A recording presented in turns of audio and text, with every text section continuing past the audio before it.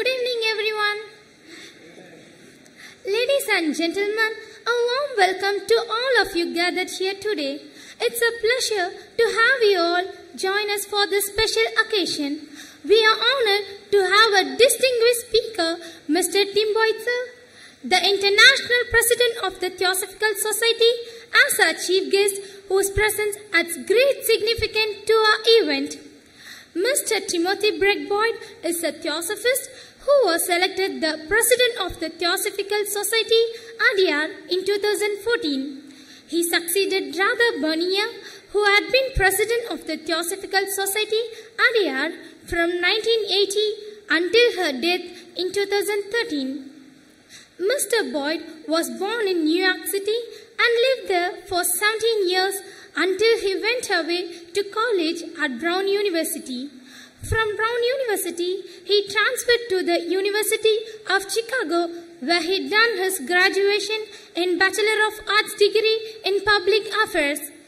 Mr. Boyd was on October 5th, 1974, he joined the Theosophical Society in America. He founded a theosophical spiritual community in Chicago's inner city. In 2007, Boyd became President of the Theosophical Order of Service, TOS, USA. In 2014, he was elected President of the Theosophical Society, Adyar, and he assumed office as the 8th International President at the International Headquarters in Adyar. He was re-elected to a second 7-year term in 2021.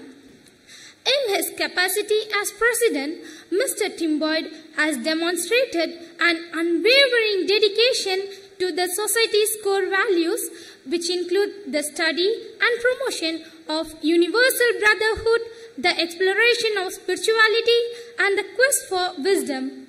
He has not only preserved the rich heritage of the Theosophical Society, but has also contributed to its growth and influence in the modern world. Mr. Tim Boyd brings to this position a wealth of knowledge and experience, having devoted a significant portion of his life to the study of theosophy, its teachings, and the practical application. Mr. Boyd has written various articles and publications on theosophy, spirituality, and related topics. His presence here elevates the significance of this occasion and serves as a source of motivation for all of us. Ladies and gentlemen, please join me in extending a warm and enthusiastic welcome to our esteemed chief guest, Mr. Tim Boyd, sir.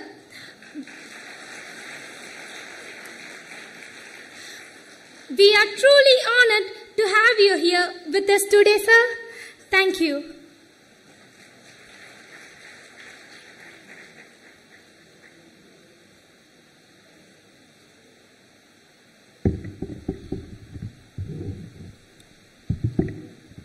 Well, I would like to thank my esteemed introducer, Priya, who is a student at our 11th standard at the Olcott Memorial High School, a higher secondary school. I had asked her to do the introduction after we had a sports day at which I was invited to be the chief guest, and always I'm required to say a few words, as I am this evening. But on that occasion, she did the introduction, and I thought it was really, it was wonderful in the sense that it is very, very easy to Google Tim Boyd these days and go to a Wikipedia page, and then you've done enough. But the fact that she researched and thought, and then she presents so well, I just want to thank you for the introduction. I'm quite proud to have it had been you, so thank you.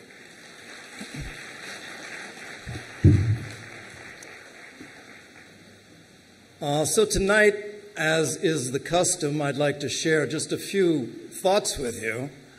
The subject is the title is a little bit odd, for me even, The Land and Us. there's a story toward how that originated, but we can skip that. But the idea being for me that when you look around the world, the land that we all inhabit is something that universally seems to have great importance. I mean, no matter where we are from, and no matter what point of history we tend to look at, the land is something that is the source of some of the highest human expressions, whether it is heroic patriotism, inspired leadership. You know, you have the motherland, the fatherland, the holy land, the sacred land, have inspired people throughout history to heights of selfless activity. I can remember being in Tibet some years ago, maybe 15, 16 years ago now, sacred space. And it was a space that was regarded as sacred, of course, by the people who lived there, to the point that there was like a ritualized treatment of the land. So there were places that were sacred. And you would see people every morning doing the Korah, and during the day where they walk around and do prostrations. And you could tell the people who had been really devoted and really doing it for a long time, because the prostrations would involve bowing down, touching your forehead to the earth, and then rising. And there were people who you could look at and they would have a callus in the middle of their forehead from having touched the sacred ground so many times. So it's something that instills this sort of devotion. I can say, too, that on the other hand, I think we're also all too familiar with the opposite response to land, particularly Holy Land, fatherland. You know, in our recent history, those very words have sent millions of people marching toward unnecessary death and involving them in unnecessary violence. We find this is something that seems to be repetitive. Just very recently, in fact, about 2 weeks after the attack on the people in Israel and after the beginning of the siege of Gaza, my wife and I found ourselves in Egypt. Nothing related to that. It was actually for a theosophical conference that was being held there. And, you know, it was kind of remarkable in the sense that it was not the first time I had been in Egypt, but I had been there as a 2-year-old, and my memories were zero. I didn't remember anything about Egypt. I've seen pictures of myself on a camel in front of the pyramids, you know, all those sorts of things, but memories were not there. I did find, however, that as I walked around, not at the pyramids, but at the marketplace, somehow some sort of memories stirred that somehow I was walking in the footsteps that my father had walked in when he was there. The reason for being in Egypt, at this time it was in 1955, was that my father had taken on the position of mission chief for an organization called CARE, which is an American relief organization. And at that time, it was in the immediate aftermath of what were then called the Palestine Wars. Depending which side of the line you were on, it was the Palestine War, or within Israel, it's described as the War of Liberation. But the upshot of that was that hundreds of thousands of Palestinian people were displaced, many of them displaced to Egypt. And so this created a housing crisis, this created a food crisis. So my father was there at that time to look to the housing crisis specifically. How do you house hundreds of thousands of refugees in this country? So that's what brought his family there. And, you know, just thinking about it, it was a reminder to me that, you know, that was almost 70 years ago. And here we're there in 2023, and history repeats itself. The idea that the same thing happening once again. And the question that we must ask ourselves is not just what have we learned, but, you know, what is it that seems to attract this response to the places? What is the power of place that influences us in this very strong way? As a high school student in the United States, it's something that everyone is exposed to, what is considered by many one of the greatest speeches given in the English language. And it's a speech that was given by Abraham Lincoln during the Civil War. Civil War wasn't over, this fight between the South and the North that ultimately centered on the issue of slavery was given. Yeah, I can't remember the whole thing, but I remember 407 years ago, our fathers founded upon this continent a new nation, conceived in liberty and dedicated to the principle that all men, now of course we would say all women and men, are created equal. I mean, this is ingrained in my consciousness. His speech was given to dedicate a cemetery, the National Soldiers Cemetery.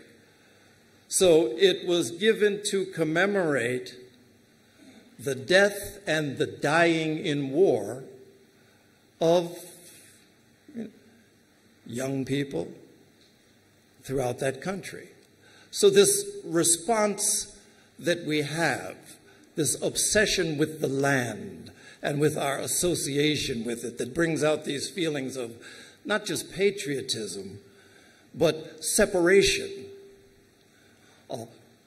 isolation, racism, colonialism, all of the different things that create hardships in this world historically seem some way to be tied to this view and this approach that we have cultivated to land and space.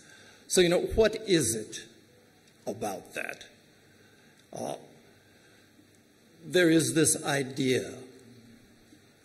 It was true at the time of the founding of the Theosophical Society. It's true now.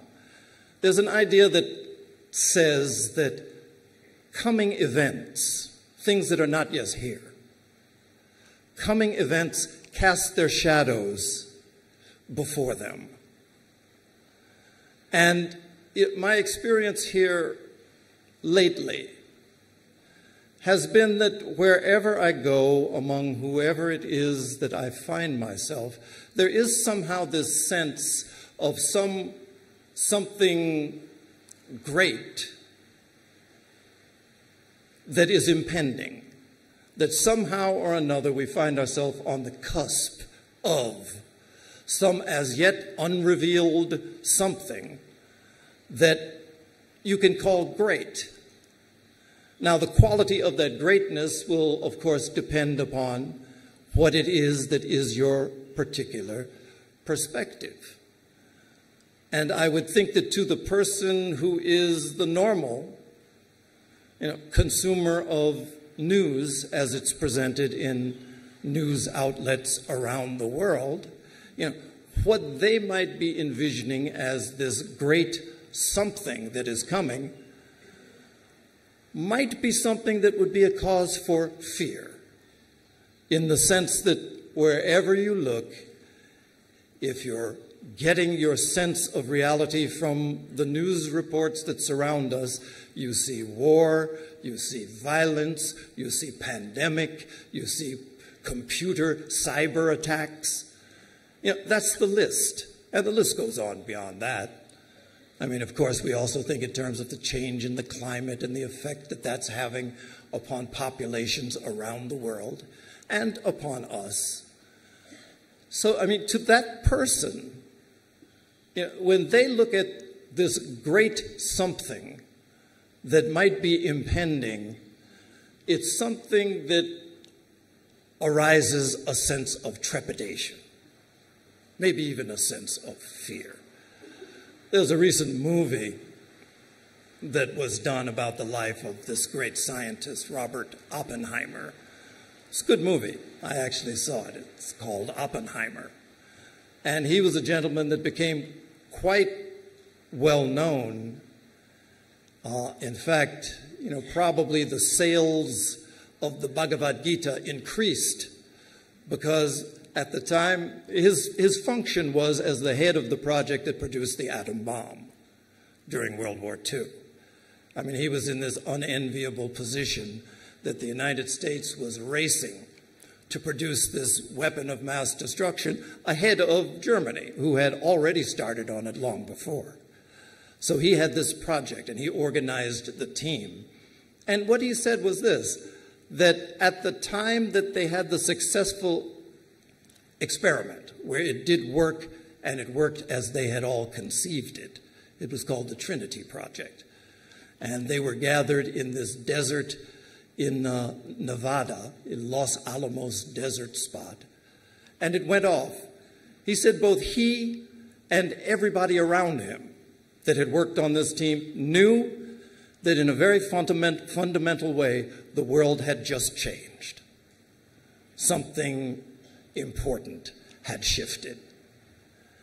And, you know, so at that time, the phrase that came to his mind was a quote from the Bhagavad Gita, the 11th chapter of the Bhagavad Gita, where it says, you know, Krishna says, "Now I am become death, the destroyer of worlds."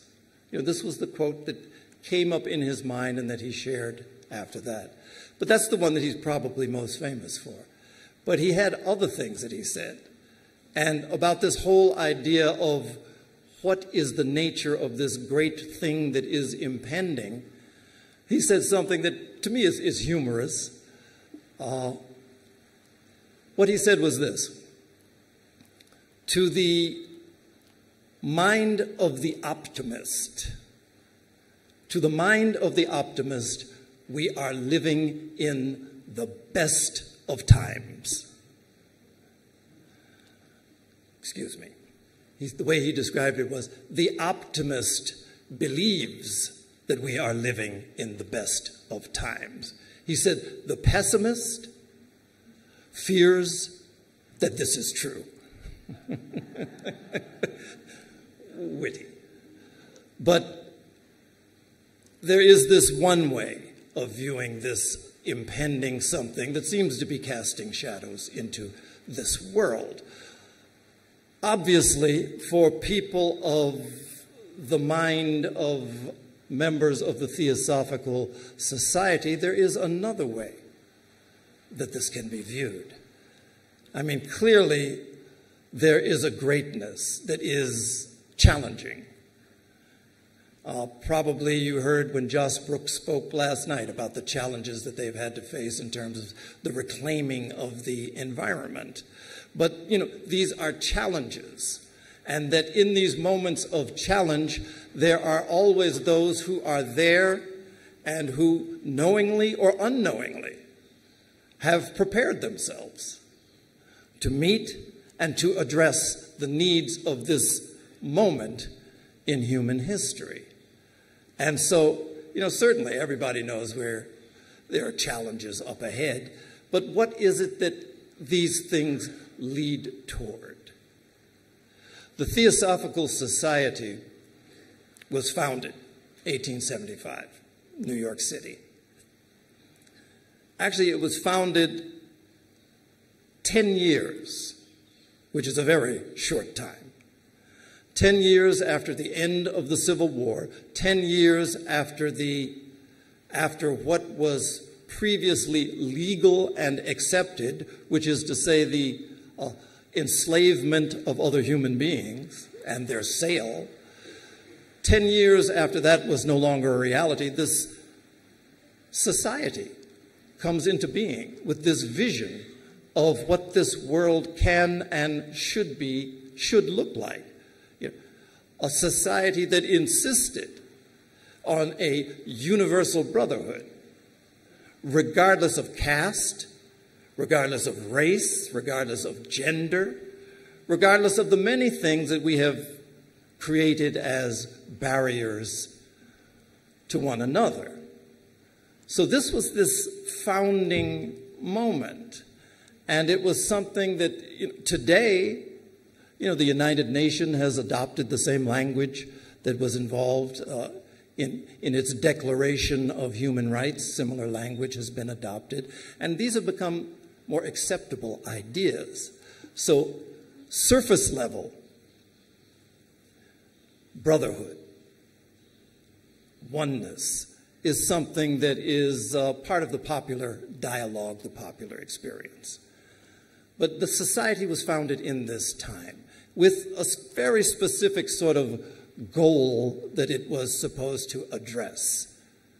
In one of the most important of the letters from the Mahatmas that was received for the Theosophical Society is one that's described. It's called the Mahachohan's letter.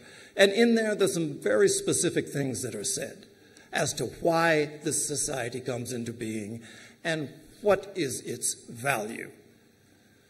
So one of the things that was said was that at that time, there was a recognition that there was a separation that was occurring, that particularly the thinking portion of the human family was becoming divided into two different camps. And one was being influenced by what was described as brutal materialism. So that's the materialism that was fully in play based on the science, particularly, of that time, which had become very mechanistic and reductionist. The other avenue was spoken of as degrading superstition. So between these two poles, which were represented largely by the religious pole and the scientific pole, humanity was being divided into camps, and that somehow or another, some third way needed to be introduced that did not have the dogmatic assertions related to either one of those camps. Out of this idea came into being that this theosophy and this theosophical society was in fact a need of humanity. And so with that, you found, I think I said at the opening or at some time during the course of this meeting, that when you look and you see the description of the purpose of the Theosophical Society, this organization that we all belong to, or if we don't belong to it, we find value in it. The purpose, as stated by H.P. Blavatsky, was that it exists to make it known that such a thing as theosophy exists, which, I think I said is one of those curious sorts of explanations that H.P. Blavatsky would occasionally give.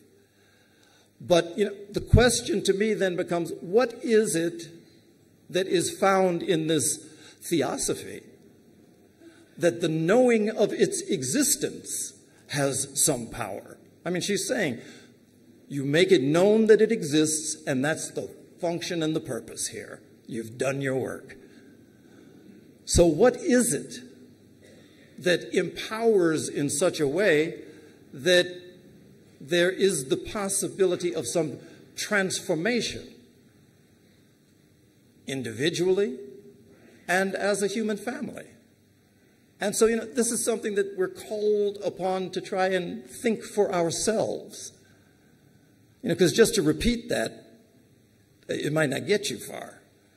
So, what is it? And I think one of the things that this approach speaks to, within this whole body of what we think of as theosophy, there's a lot of different things. There are layers and layers and layers that we can address. Albert Einstein, he was great. I don't know how he could churn out so many meaningful quotes, but Albert Einstein has quotes on about everything. And very often, if you're a person who finds yourself speaking to the public, and if you find yourself feeling occasionally inadequate, quote Einstein. It's one of those things that can only elevate at least your feeling about yourself, even if you don't fool anybody in the audience.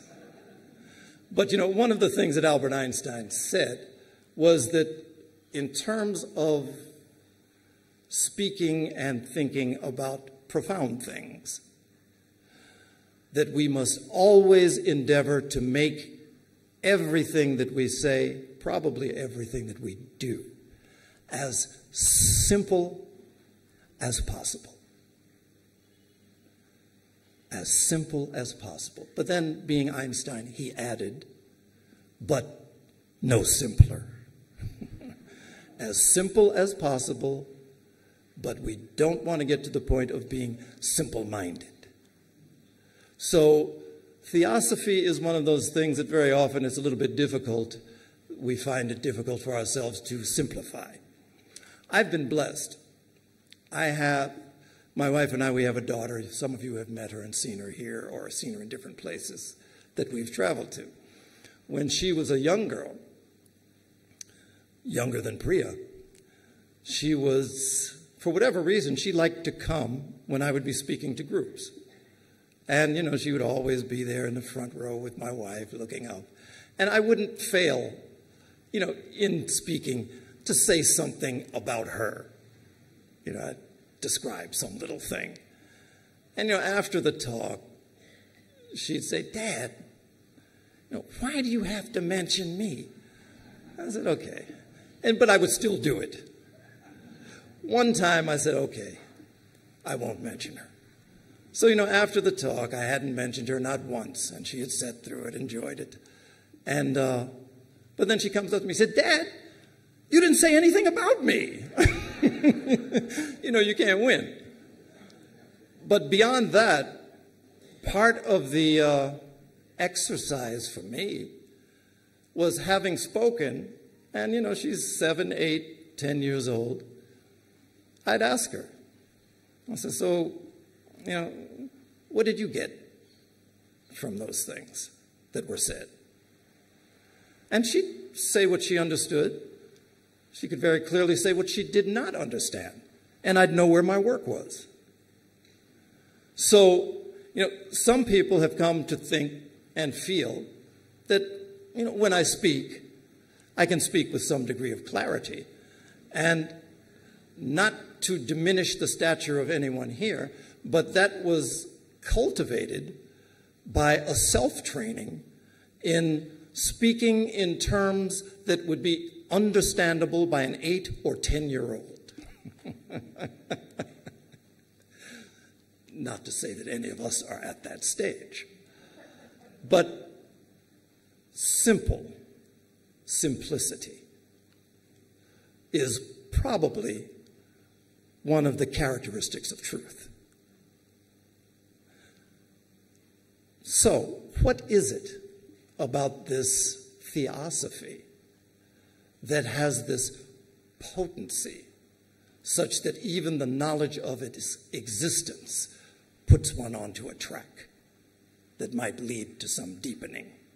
And I think one of the basic things that many people approach this wisdom tradition in search of, knowingly or unknowingly, is some sort of, if not answer, at least some sort of development of this essential question.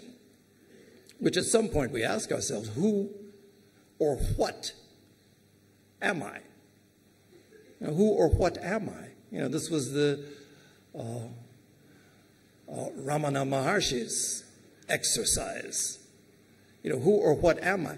But in this theosophical body of knowledge, that is one of the things that is central to it. You know, whether you feel the need to go into some specificity about the 7 planes of nature or the involutionary and evolutionary aspects of this journey, with or without that, there is a certain clarity about this question of who and what am I. Because one of the things, and I find myself saying this often, and perhaps too often, but I do it because to me it is one of these essential truths that have meaning to me and make it possible to work with this wisdom. You know, the question of what is the human being, or who am I, is answered in this way, that the human being, therefore I, am highest spirit and lowest matter linked by mind.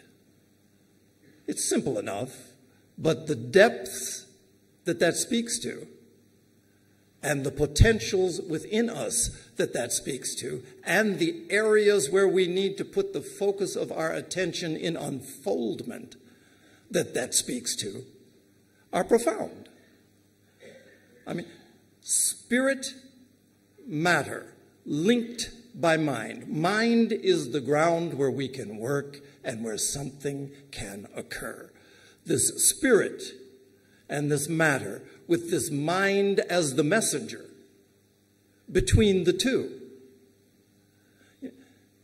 Generally, you know, we focus on the lower uses of the mind, thinking about the world around us and how we might be able to manipulate it to our advantage. Normally is one of the ways that we view it. But this mind, Josh Brooks made this expression about part of what we're here to do is to spiritualize matter.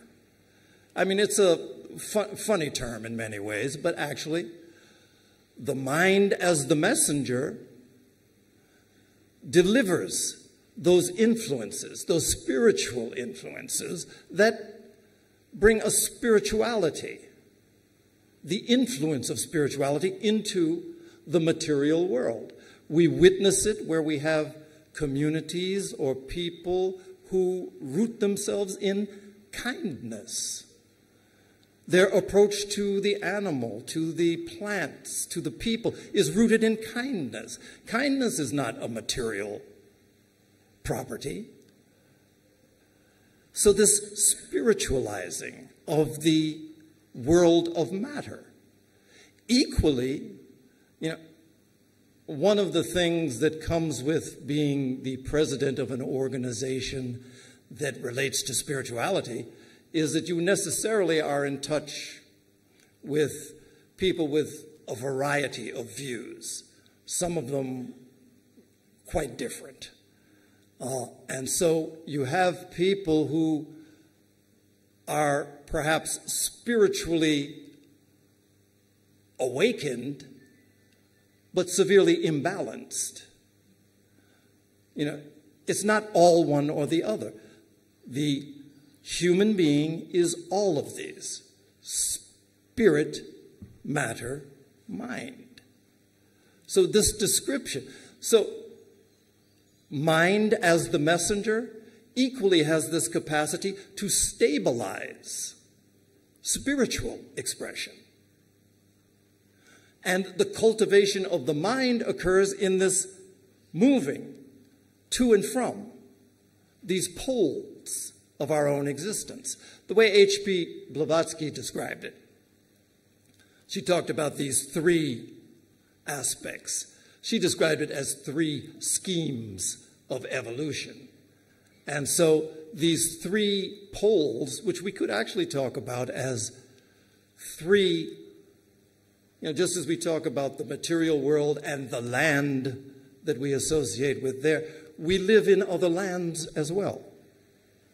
Just by virtue of being a human being, there is the land of spirit, there is the land of matter, there is the land of mind that we inhabit at every moment, at every time. The way she described it, this is to say H.P. Blavatsky, is that these three schemes are inextricably interwoven and interblended at every point. It's not our normal view. I mean, I think we tend to think in terms of layers. You know, there's spirit, there's matter, there's mind in between, and, you know, we're dealing with layers, inextricably interwoven and interblended at every point. Which means that to the extent that we are physical beings, we are equally mental, we are equally spiritual beings. Our forgetfulness and our lack of association with this profound truth limits our capacities to bring this spiritualizing influence into the world of matter. So that's something of the power of this whole thing that we think of as theosophy, and the power of merely a knowledge of its existence in this world, what that can bring. All right, so what then might be our role? You know, to those of us who have found some value in this approach, to those of us who have even had the experience of this, it's one thing that's quite true, that the knowledge of this threefold nature of our being has a certain power, and it has a power that is attractive. It's magnetic in many ways. To the extent that we become close to it, we find that it affects us. Often I use the example of a bar of iron, you know, a cold piece of iron.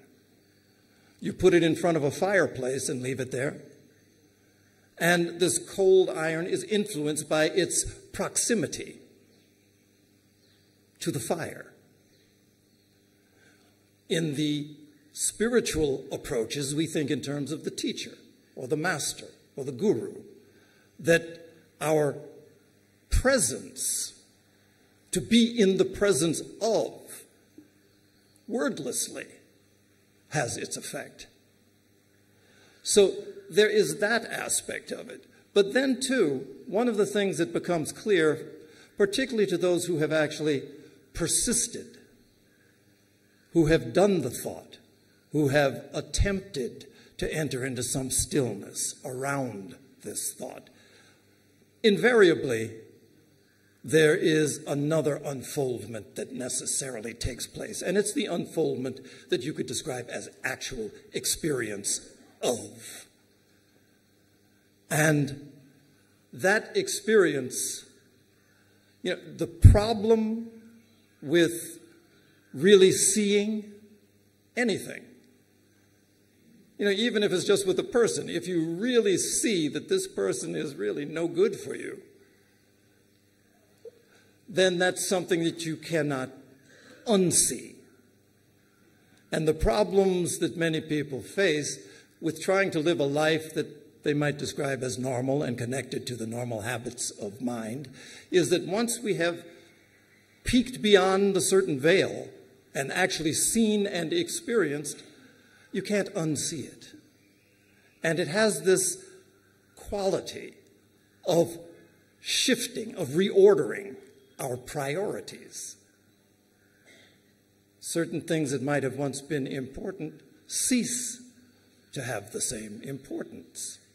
And you can't do anything about it except, you know, deliberately try to deny.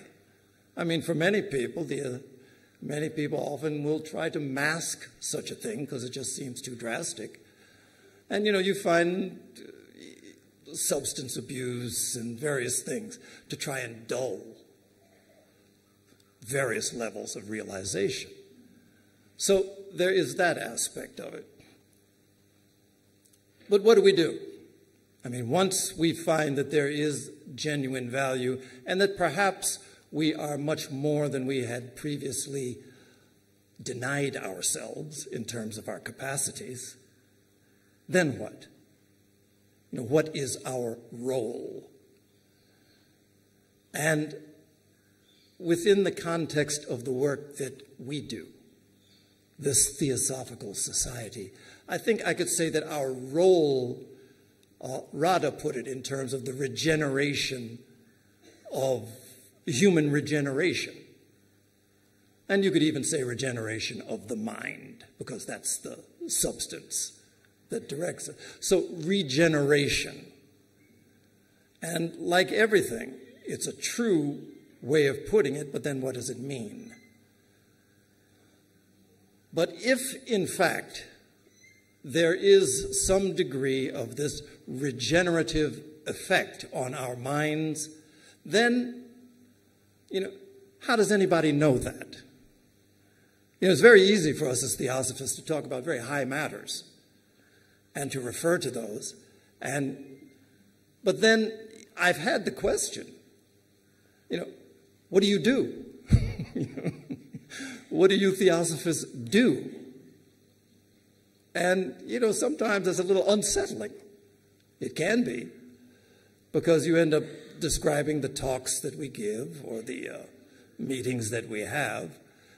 But you know, it's become my growing conclusion that regeneration, if it has any reality in you, in us, necessarily it has to reveal itself in our environment.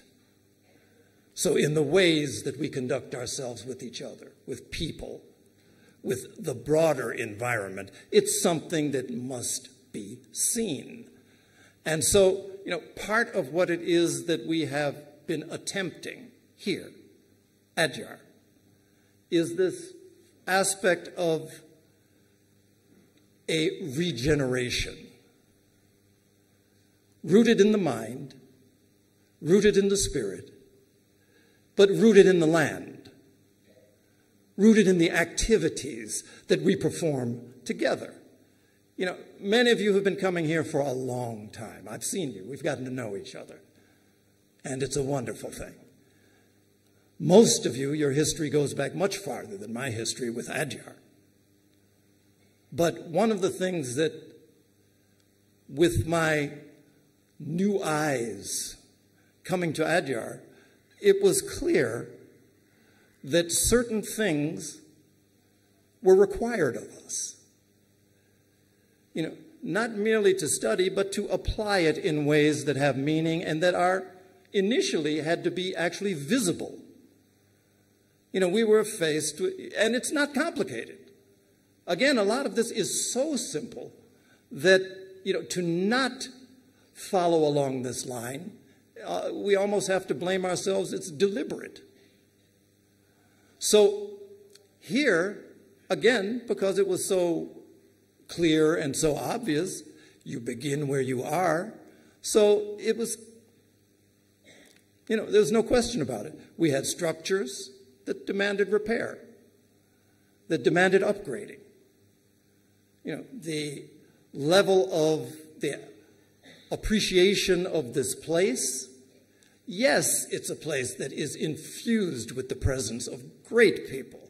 When you walk on the ground, it breathes itself into you. We know that. But not only should it breathe itself into you, but it has to breathe itself out of you as well and show itself in the world that you create. So we started there. I mean, we had things, again, simple, obvious. On this campus, there was, you know, some discontent with the way other people treated our campus. It wasn't felt that it was respected properly. You know, so such things as people dropping trash, walkers, and things like that. Dropping trash on the campus. Again, not having had the benefit of long association, you know, you look around and you ask a question. Where are the garbage bins on our campus? There were none. None. So, you know, we demand a respect, but we can't help people to cooperate with that. Garbage bins, you know now, are everywhere, and it used to say, it's been so long that they've been there, we put them up and I had written on them, "Use me." And people did. You know, this is a different thing, but there was a problem because people were concerned about odors near our gates. You know, we have walkers that would come and their drivers would drop them here. And, you know, there was a question about people, you know, urinating against the wall of the campus. Very disrespectful. But then the alternative question is, where are the restrooms? Where are the toilets? We built toilets. The problem, of course, ceased. I mean, these are very basic, very fundamental things. But as we were able to move along, other things started to reveal themselves. And the thing is this. There is this idea that everything that is now real was once imagined. Whatever it is, from the chair we're sitting on to the clothes we wear to this tent, you know, everything that is now real was once imagined. And this reality that we walk through is the product of imagination brought down to earth. And so we have been in a process of reimagining this place that is our home. And what does that mean? You know, what are the effects of this imagination? I mean, so there's a lot of different things. I mean, we have many of you, I hope, have visited the exhibit that we have at the Adyar Library and the exhibit that we have at the archives. The archives, many of you know, used to be right over here in the headquarters building. We moved and we linked the archives with the Adyar Library and Research Center in a beautiful situation away from the river. And now it's a first-class operation. You know, we re-envisioned and repurposed the former Theosophical Publishing House just across the road. It was something that in its day had more than 100 employees working between there and the Vasanta Press. Nowadays, of course, computerized printing operations involve one or two people. And it can also be outsourced. So that building was sitting there servicing something that it was not developed to occupy it. Repurposed that into the Adyar Theosophical Academy, which is flourishing, and that's something that has been done. Simpler things. You know, this convention, those of you who have been coming for years will know that it used to take place, it began just the day after Christmas, the 26th. That also happened to coincide with this arts and festival season, dance festival season here in Chennai. So, you know, it is not untrue to say that many of our members came here and they would, you know, spend a little time with our meetings here, but then really go out and enjoy the dance performances that were happening, high-quality dance all around Adyar. We delinked those two things. So by moving our convention a little bit later, the people who were coming became fewer in number. But they were coming for this. This was the reason for being here. The people that are infused with this could come together without a needless distraction. If you want to go to the dance festival, sure, come early and go on your own. But this is what this is about. We took all of you will know that we took a lot of attention to the accommodations here. And, you know, these are things that in a way are physical, but it's much more than that. You know, one of the things we insisted upon was that the accommodations for the people that are coming here are going to have to be suitable to your comfort and to, you know, normal sorts of standards. We insisted upon it, and we've upgraded it to that point. We've equally insisted that nobody's going to be overcrowded. Again, the numbers of people go down. But this has been one of the things. I sometimes say it jokingly, but really I'm not joking at all when I talk about our Bangalore City group. I think any of you that have eaten here have eaten with our Bangalore City group. It used to be the food that was provided it was provided by people who just didn't care. You know, it was a contract. Had them take that over, and it's not just a matter of the quality of food. You know, because I happen to know, having conducted conventions in the United States and here and elsewhere, you can have the best speakers in the world, but if the food isn't good, you know, you people know, you all like good food. The convention's a failure. But it's not even just about that. Of course, it's the highest level of food. But the attention to the needs of the brothers and sisters of people who are here, the kindness that is exhibited throughout, the prayers that are said before the meals are served, the elevation of our whole approach and attitude to food is what that's really about. We're fortunate that along with it we get to eat well. But I mean, these are things that appear, again, seemingly outwardly. But here's the thing. At this point we find ourselves again, in many ways we're arriving at another cusp, moving toward a future.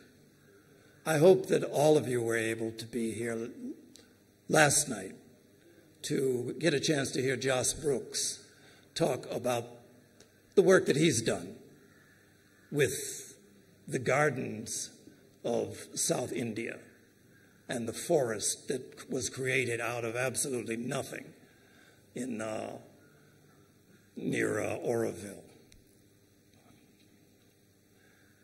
At this point, one of the things that we are in the process of is reimagining this space in a different way. The work that Joss Brooks and his people had to do in near Pondicherry, in the Pichandikalam forest, which before was just a Pichandikalam flat land. It took them about 3 decades to accomplish that. I assume and I hope that all of you take the opportunity while you're here to walk around this campus and to take advantage of its rich green life and the pathways that are here within that. Here there is a forest that has come into being. Really, it has been planted and it has been developed by the birds who eat seeds and drop them here, by the animals who eat foods and drop those seeds here, and by time. The work that 30 years it took for them to accomplish has been accomplished here, in many ways through our benign neglect. But what we have here is a resource. Here's the thing. The Theosophical Society has a statement of its mission. And that mission is described, the first words of it, it's 24 words to the entire mission statement. I encourage everybody to acquaint yourself with that. If you can remember 3 phone numbers, you can remember that. Of course, now, I can't blame anybody, because now with cell phones, I don't remember 3 phone numbers. If you ask me mine, I'll have to text it to you somehow. But 24 words: to serve humanity by cultivating an ever-deepening understanding and realization of the ageless wisdom, spiritual self-transformation, and the unity of all life. That's the mission statement. But as an organization whose mission is to serve humanity, the question again becomes, how do we do that?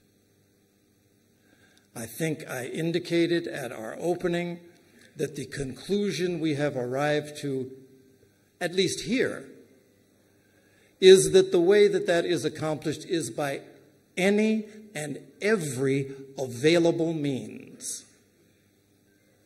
And so, recently, for us, although it's been a part of our history from the beginning, the arts. I mean, you heard the presentation from Elif and Anupama the other night, and Erica, about the arts and the sort of renaissance that's taking place here. And the way it's taking place is because we are reacquainting ourselves with a rich heritage that has been running through this place from its beginnings. It's not like we're suddenly starting into something with art. We have works of art that are critical and examples of various art movements influenced by this place and by theosophy. And that's something that is making itself more and more clear. So with these things, there is this process of required restoration we've had to go into because we haven't treated it very well. Not because we deliberately didn't, but because we have been ill-equipped. And so this restoration project, like many of the things that we do, exceeds the internal capabilities that we have here at Adyar. And so in a sense, it necessarily draws in others to associate with this work. One of the features of this drawing in of others has been the supervisor of our restoration project, Mrs. Elif Kamisli from Istanbul, Turkey. And I have to say, she's a person first became acquainted with through email in 2014 because she was involved in a biennial art exhibition in Istanbul. And what they were after was the thought form paintings, which we didn't have. We found them later. But out of that association, she became more deeply acquainted with this place, with its impact, with the something related to the value of this thing, as we individually value it. What began as others assisting in the work now is one of us taking on this work. And it has this quality. Every single thing of any importance that the Theosophical Society has accomplished in its almost 150-year history has been the result of a dream. A dream. We dream a world. We populate that world with the characters of our dreaming. Nothing is on the ground as yet, but we dream. The dream of HPB as well as the dream of the masters, that there is the potential for a world that is somehow grounded in a sense of brotherhood, is a dream that has attracted some of the finest minds that there are. But invariably, our experience has been that the dream, you dream a world, and from all around, the resources required to bring that world down to earth and to expand upon it find their way to live inside of this dream. It's the way it works, and it might sound airy-fairy to some. It's the fact of the way we do and have operated. So now we're in a new phase of our dreaming. This place has these wonderful forests that is an ecological resource at a time when such things are deeply needed. And, you know, we're not just talking about a park, we're not just talking about, but there is a consciousness that exudes from the association and the appreciation and the cultivation and the extension of our intimate association with the natural world. This is a direction that we're going to be moving in. Joss Brooks had spoken with him, and he has been here to visit this place and to assist in developing a plan. But I have to say, after last night's talk by Joss Brooks, I was approached, and the point was made, and it was a good point. Very, very inspired person, inspired by the passion and the knowledge that Joss exudes, came up to me after the talk and said, please, do not let this end as just a talk. It was a good talk. It was a beautiful vision. Don't let it end as just a talk.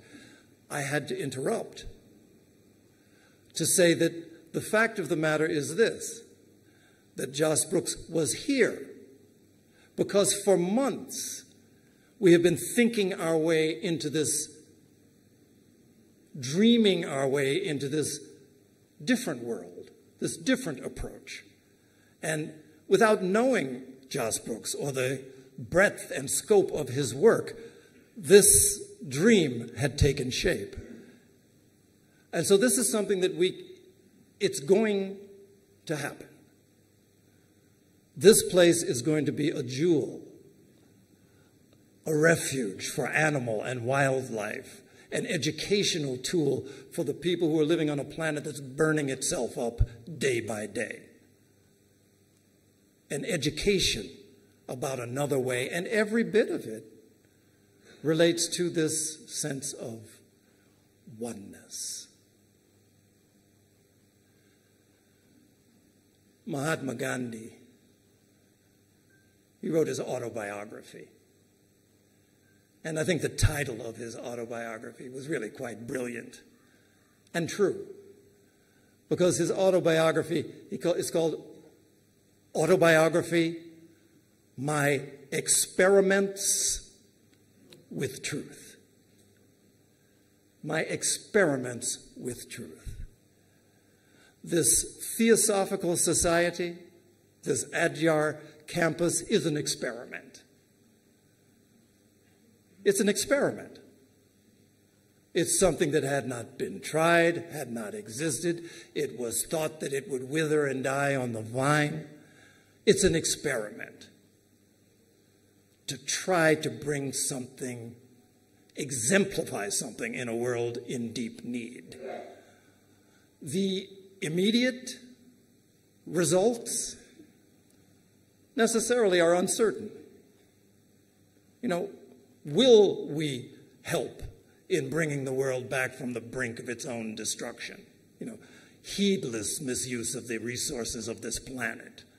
You know, just completely brutal and unthinking approaches to whole populations of people. The last time I checked it, I think it was about the 25th. There are about 200 nations in the world. And the 25th, something in the 20s, 22nd, 23rd, 25th largest nation is a nation of people with no nation. Refugees. Gone from their homes. Why? Often it's gone because of water. There is none. because the ground has dried up. You know, climate migrants. So, you know, into this world is where we have to have this experiment. And the experiment also relates to the unity of humanity. So short term, it's uncertain. I would really like to think, and I really would be more comfortable if I could feel that, you know, human behavior will curb itself and move away from the sort of excessive denial of the destructive aspects that we're having on the planet. That's the possibility that we move toward. But short term, we'll see. But long term, there are some things that we can say are certain.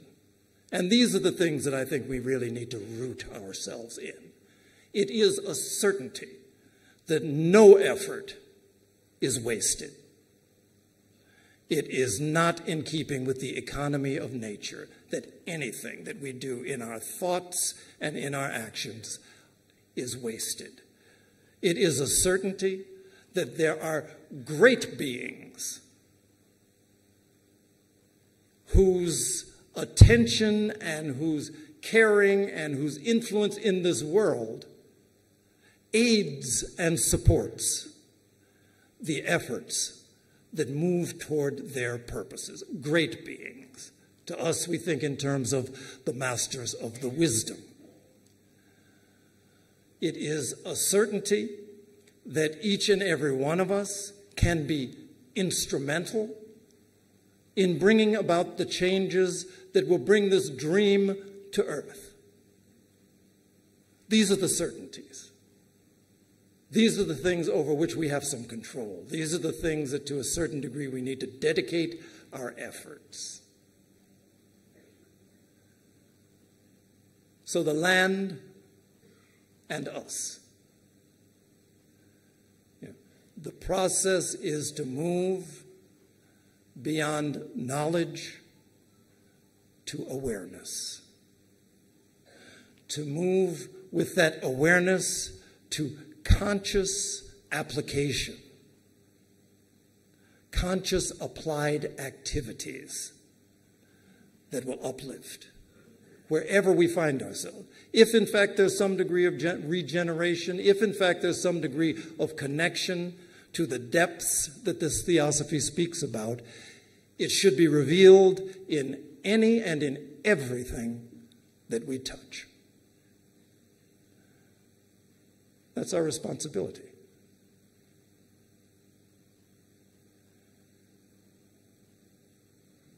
And so with that, I think I will thank you for your attention. I will thank you more when we commit ourselves ever more deeply to such things.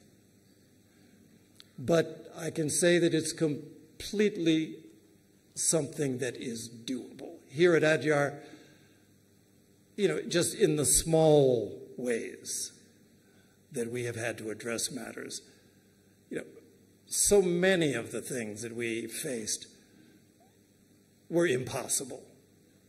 You know, you looked at it, there's no money to do it, there's no expertise to do it, impossible.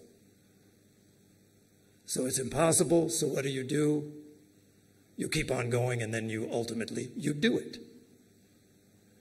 And so we're at this point now, I think I've said it before, where we find ourselves looking for the next impossibility.